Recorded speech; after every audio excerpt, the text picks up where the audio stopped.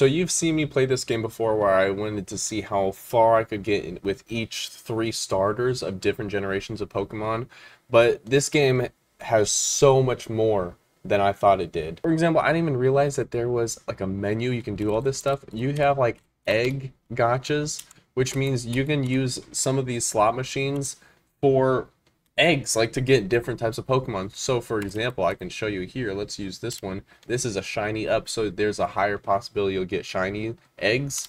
So then you boom right there. I got a bunch of commons, some rares. But you know what? Why not? Let's pull some more. Let's see if we get anything cool. I missed if we got anything good.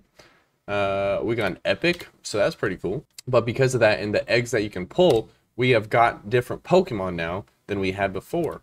You don't have to only catch them. So for example, one of them being this Eevee. I did get a couple of Eevees that were shiny, which you can see where it says luck 2.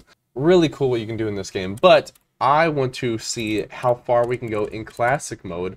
I want to try and challenge myself to beat classic mode, because pretty much every single Pokemon that you see in all of these generations, these are all from the eggs. But I didn't realize about the egg gotchas until much later. So that's why you see a lot of them. Like before, I didn't have like any at all. I do want to see how far we can get. I think we can beat classic mode. And this is the video where we challenge ourselves to beat classic mode. And this guy. And side note, I will skip a lot of the gameplay just because you have to go through 200 rounds to get to the very end. And let me know if I'm wrong in the comments down below, but I doubt you'd want to watch a hour to 2 hour long video. But again, I mean, if you feel like you would want to actually watch me for an hour to 2 hours of me just playing this game, let me know in the comments down below. But anyway, let's see how we do. Also, another thing that I found out is that there's like achievements and stuff you can do.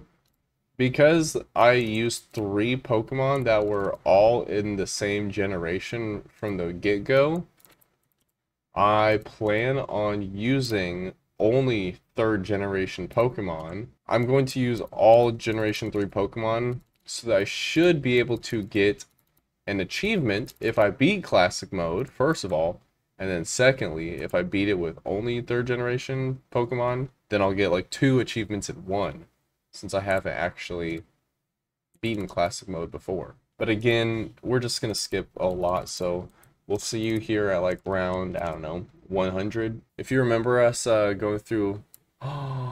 Ooh, we got a shiny. Sweet. But if you do remember us getting all the eggs and stuff before, this is just us getting eggs. And this is what it looks like. So I'm just going to let this go through and just go super fast. But it's pretty cool. You know, we had like over 30 eggs start hatching all at once, so I'll show. But if I do pull any more shinies, I'll show that. Oh hey, we got another shiny. Frillish. Nice, another shiny. All right, let's go. All right, so here's the thing. I know that I was planning on only having generation 3 Pokemon, but listen, this guy right here just seemed too good to pass up, and especially because I really needed a water type Pokemon. I don't have any. I mean, you can see like almost all of these. It's either normal, a rock and a bug, a grass. This one is steel and fairy, but I mean, we needed some more. What's the word? We needed some more variation of different Pokemon, so we can do generation 3 at a later time, but at least we're still making it. We just passed level 100, so we're still in the good standings to make it to the final boss, level 200. I need one hit. Yes! Oh my gosh, that was so close. Oh, look at that. Level 120, I have 5 health left. That's all. I don't have any other Pokemon alive. I had no other Pokemon alive.